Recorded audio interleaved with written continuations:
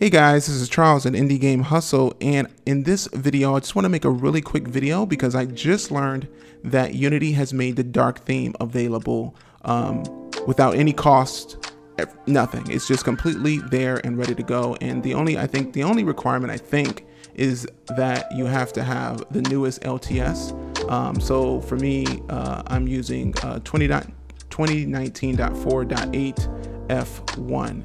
So in order to turn on the dark theme, all you have to do is head over to edit, head over down to preferences, go to editor theme, or go to general, then edit editor theme, and turn from personal to professional. Boom, look at that. That looks nice, right? So there you have it. So now we have the dark theme, and so now our eyes will feel better, right? We have the dark theme, but if you like the light theme is too cool too. I've been using it for a long time, but I'm gonna use this going forward, at least, unless I don't like it, but I think I will. So I hope you guys go check it out, and I'd love to hear your thoughts on this. Anyway, I'll see you guys in another video.